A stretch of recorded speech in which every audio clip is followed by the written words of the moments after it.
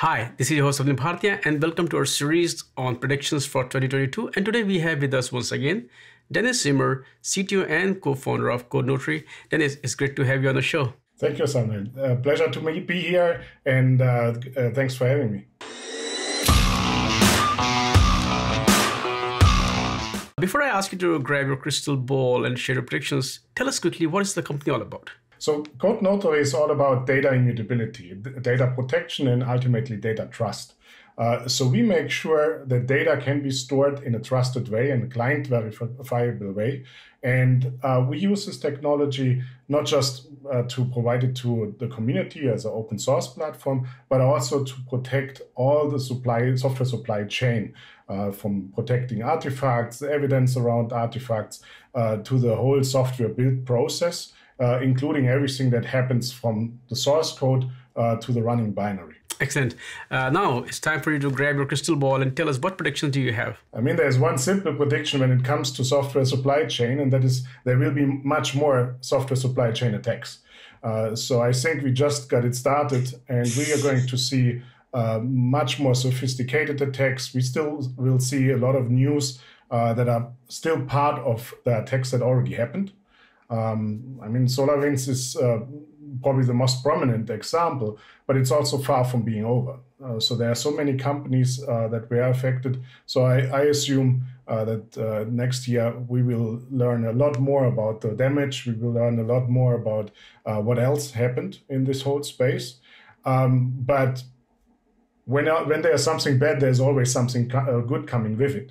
So I will also predict that we will see much more technology that can be used to protect against future supply chain attacks, but that will automatically result in a much better transparency and visibility for customers. So customers ultimately will see what is really part of closed source, open source, any kind of product that I'm running in my data center or running on my system. And actually, there's a third prediction. If you want to have transparency, if you want to have a clear overview, no matter if you own software or you just use software, there needs to be standards. So there will be much more work that is put into standards like SPDX, CycloneDX, so where software bill of materials become not just, I would say, a nice thing to have, they become essential when it comes also to not just shipping your product, shipping your patches and your software, but also shipping what is part of it. So the ingredients list, including all the different versions, for example. And not to forget, a lot of these things are currently more, I would say, dead packages. So they are not alive. So a lot of the technologies that are currently being used, they scan packages before they are being deployed, or a container before they are being deployed. And we are going to see much more that is part of the runtime.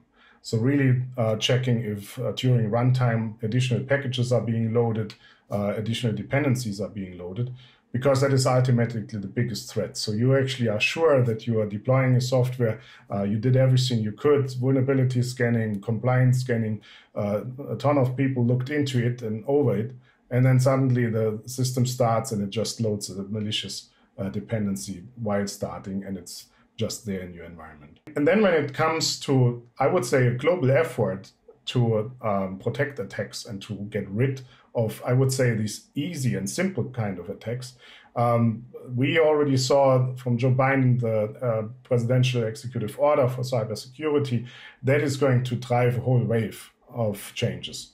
And this wave will not stop in the US. This wave will actually be global.